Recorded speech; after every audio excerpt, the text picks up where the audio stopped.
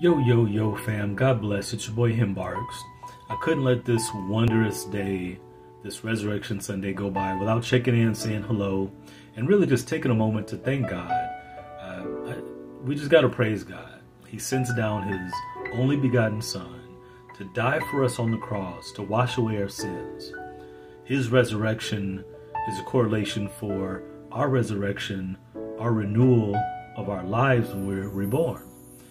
It's just amazing to me how the Old Testament, places like Isaiah, Jeremiah, even references back to Isaac and Jacob in Genesis, refer to and correlate with Jesus coming back. The Messiah comes. We even talk about it in Psalms with King David, referring to the Messiah being born, dying for our sins, being hung on a cross, a crucifixion, where they didn't really know much about crucifixion back then, and then for Jesus to come in Roman times and for it to happen, for him to literally fulfill the scriptures that were written so many years before.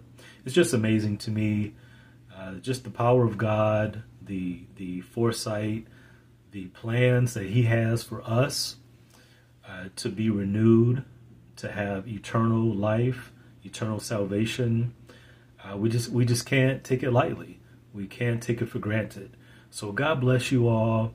I pray you all had a great resurrection weekend, I'll call it. And I pray you all have a great week coming up. God loves you. God bless you. We'll talk soon.